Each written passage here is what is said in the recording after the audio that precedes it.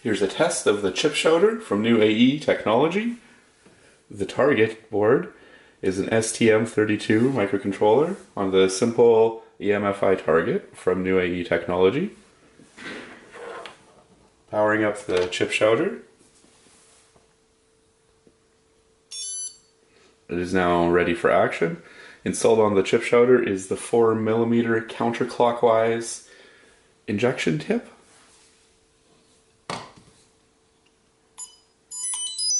The ChipSHOUTER is armed.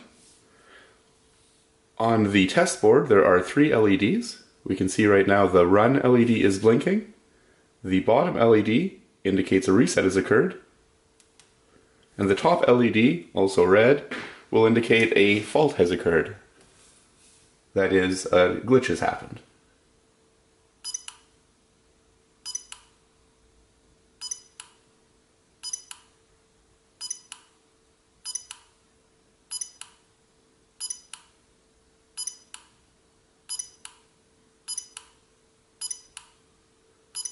The glitching is very dependent of where I hold the probe tip,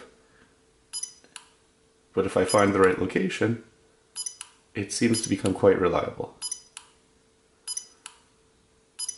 In the wrong location, it is very easy to cause a reset.